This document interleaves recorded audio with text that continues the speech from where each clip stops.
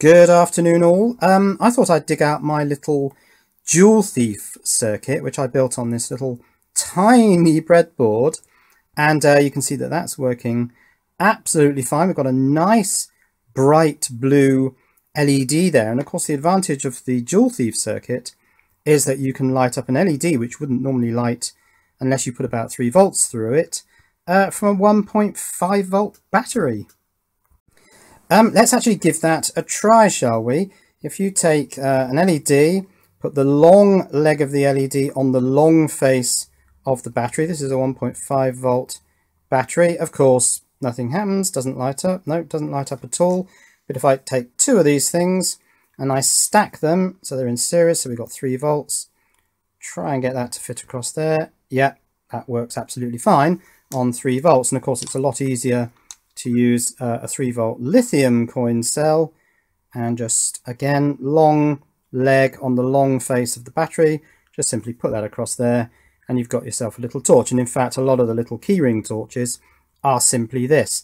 It's just an LED, normally white, attached to a battery, one leg left slightly away from one of the coin cell faces, and then a little mechanism for a push switch so that you can light the LED up.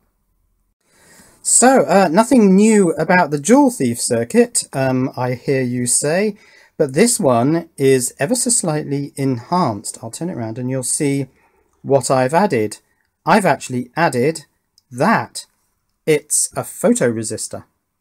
So here's a closer look at my enhancement. The photoresistor, you can see quite clearly there at the front with its characteristic zigzag of semiconducting material between 2 metal electrodes, and also you get a nice close-up of the rest of the circuit.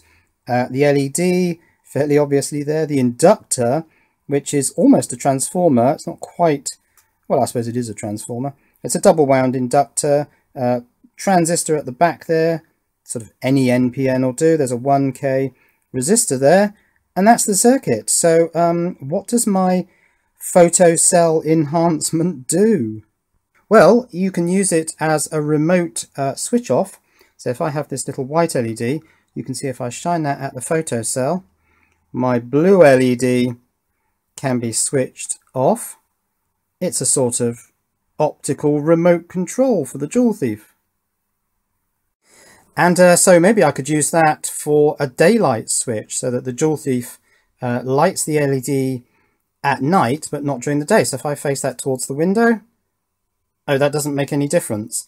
But actually, I've discovered that if you change the value of this resistor, now this is a 1K resistor in the Joule Thief circuit, and I will draw the Joule Thief circuit in a moment. Let's take that one out and replace it with a 10K. So let's get the 10K resistor. Here it is. Let's put it into the circuit. It goes there. And now you can see that when the photocell is facing away from the light coming through the window, we've got the blue LED coming on. When I point that towards the window, then the blue LED goes off. So I now have a daylight controlled Joule Thief LED. Now I'm sure the question will come up, what's the current draw when the LED is actually extinguished? Well, when the LED is on, I measured the current at about 10 milliamps, which you'd expect to light an LED at a good brightness.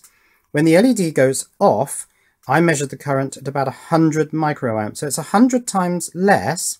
It's probably not quite as low as one would like in order for the battery to have a relatively long life, but it's not bad. It's 100 to 1, 10 milliamps, 100 microamps. So let's take a look at the circuit diagram for the Joule Thief. This is taken from the Wikipedia article on the Joule Thief, and on page 3 here I've got a circuit diagram. Actually, I'm going to cut this out with some scissors so I can lay this down on my mat. So here's the circuit diagram of the Joule Thief. Now actually this isn't quite how I've laid mine out. I've got mine with the resistor here between the coil and the base of the NPN transistor, and that makes the top of this circuit ever so slightly easier to build because you can create the windings for this transformer. In fact, I'll show you, because I can just pull this transformer out and you can create the transformer with these two parts of the coil joined together, and that's simply where you put the positive side of your battery supply down into the joined center of the coil, and then the two windings I've got coming out on two arms of this little 3-pin connector. So yeah, my resistor is here. It was 1K. I've just changed it to 10K, so you can see that the resistor value is not that critical. It can be pretty much anything. I suppose you could have resistor top and bottom. That would probably still work. Pretty much any NPN transistor. The LED can be blue or white. Probably also work with red and green, but blue and white's more impressive because, as we know, you need at least 3 volts to light these things up, and we're able to do it from 1.5 volts. The hardest part really of this circuit is the little inductor, this sort of transformer with the 2 windings joined here at the top. It's a fairly complicated thing to wind, and you have to get your windings going in the right direction, and the direction of windings is indicated by these 2 dots. Now, there are plenty of videos on YouTube on how to wind an inductor for a Joule Thief. In fact, I've done one myself, so I'll put a card up there so that you can have a look at that. That gives instructions on how to wind this inductor. But where do you get this little ferrite ring? Well, there is one source that's quite handy. If you've got some of these old compact fluorescent lamps that have blown and failed and you've thrown out and you take them apart, well, then you'll find this inside a circuit board. And as you can see from this one, there's on this one a little plastic holder, and in there was a little ferrite ring. And I've got some of these ferrite rings here. They come in all different shapes and sizes, and you'll find that the Joule Thief circuit is fairly tolerant of pretty much any ferrite. Number of turns probably doesn't matter that much. Thickness of the wire, well, anything really. So yes, I decided to put my little inductor, or transformer you might call it, on a 3-pin connector. So let me put that back in my circuit. It goes just there in the middle, and that should power up. Oh, my enhancement has switched the circuit off because of my photo cell. Maybe if I turn it that way, the blue LED will stay on. Right, now this enhancement, where does it go on the circuit? Well, I tried various places. I actually tried putting it across this inductor winding, and that kind of worked, but it wasn't very sensitive. And in the end, I found the best place was kind of here. So it's simply across base and emitter of the NPN transistor, and this has the zigzag of the photocell. So yeah, just shove it there, and you've got a controllable Joule Thief. So what else can we use this enhanced Joule Thief for? Well, how about this?